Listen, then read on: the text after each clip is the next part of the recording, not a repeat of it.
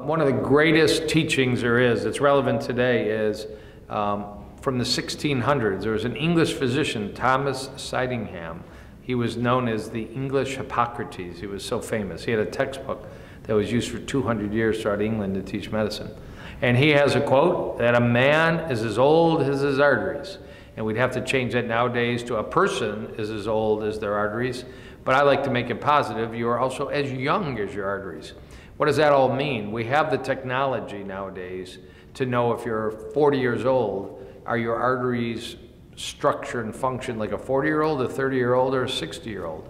And if your arteries are aged because of lifestyle or genetics, smoking, dietary choices, sedentary lifestyle, if you're 40 years old, but we measure using various technologies that your arteries are 60 years old, it's not only increases your risk of heart attack, need for bypass and stents. It's a body-wide aging. That's what's really been some new research, that if your arteries are aging, you're at greater risk of kidney problems, dementia, premature death. It goes throughout the entire body, even lung disease.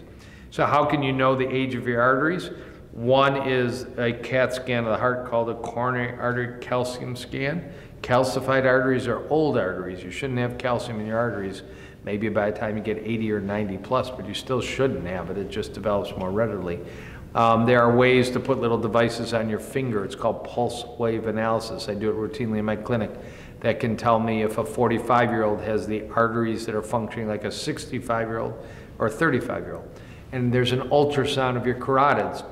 Same thing. My patients are more motivated to change than almost anything I've seen when I show them a report that says that their 50-year-old carotid arteries are more akin to a 70-year-old, and they look at it aghast, and they are aging. It's accurate numbers, but it is a platform to develop a program and reverse it and improve it. One of the greatest fears, probably a fear greater if you were to ask the public, than dying of heart disease, having a heart attack. That's like a badge of honor. I have 5 stents and I'm doing fine at my McDonald's family reunion. But losing your memory, forgetting where your car was, losing your keys, forgetting phone numbers, and then more progressive problems with memory, some of which is what's called Alzheimer's dementia, some of which are little strokes, vascular dementia. But some of it is nutritional. B12 deficiency would be one. And some of it is drug related. Whenever I see a patient that is describing, or families describing the beginnings of memory loss, you got to look at the list of prescription medicines. You should look at the list of supplements too. They may be on too many supplements. It may not be enough. They may be deficient in B12, omega-3, vitamin D, and you need to add supplements to replace that. But the prescription drugs are really important. Thyroid function, is it adequate, and is it supplemented excessively or not enough?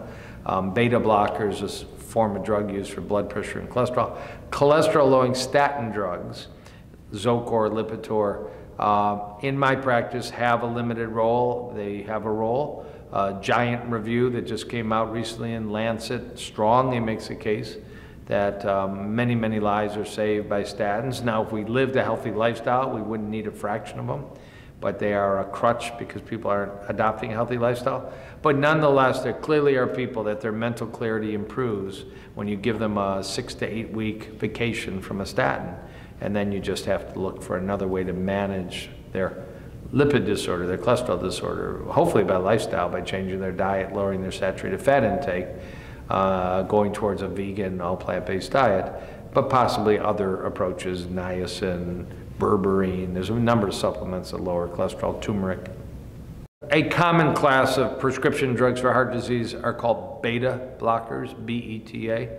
Been used for 40 plus years. They can be used for chest pain called angina. They can be used for skip beats called palpitations. They can be used for blood pressure problems. There are side effects. People feel tired. People with asthma may have worsening asthma, may slightly raise cholesterol and blood sugar, may cause some sexual impairment, erectile dysfunction, not a fun thing.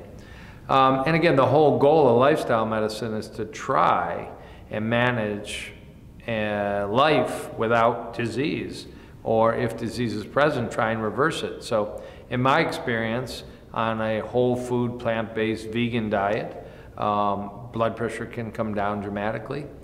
We've seen that over and over. Dr. Joel Furman just published some data that blood pressure may drop by 25 for systolic and 15 for diastolic on average and sustained by getting off of processed foods and getting on to a whole food, plant-based, nuts and seeds kind of diet. Then you may not need your beta blocker. Similarly, when you're eating lots of fruits and veggies, nuts, seeds, whole grains, you're getting a lot of magnesium and potassium. So often the palpitations will go away. And then you don't need beta blockers for the palpitations in some cases. If you've had a heart attack, there's some data that for the first few months after a heart attack, being on a beta blocker is good. But people end up on them for 30 years and questioning, do I really need this? Is there data that I need this? And the data's come out now that after that first year after a heart attack, beta blockers don't really add anything. So always good to look at the medicine list and ask your doctor, ask yourself, do I really need this for the rest of my life? Don't stop medicine without discussing it with your healthcare provider, but challenge and question if you need a acid blocking medicine for the rest of your life. It never was designed to be used for your whole life.